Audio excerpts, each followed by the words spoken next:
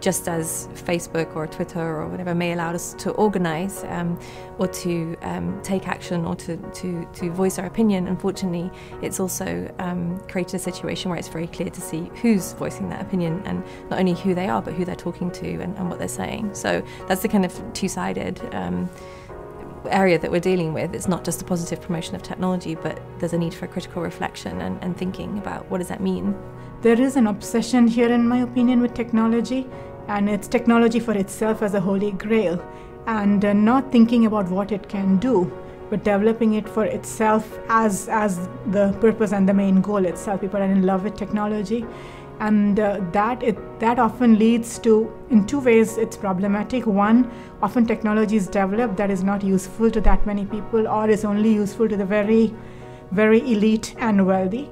The other side effect is technology is developed that is not easy to, and is not useful even to anybody, not even to the very wealthy, because no one's looking sometimes at what is it that the customer really wants. There are concerns and problems around privacy, around people sharing their data in ways that we don't always necessarily know what the dangers are going to be yet.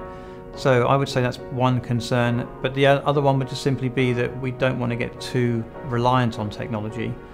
Because when we talk of these Twitter revolutions and Facebook revolutions, we almost think that they're only possible because of the technology, but actually it's more about people. It's people on the streets that create change.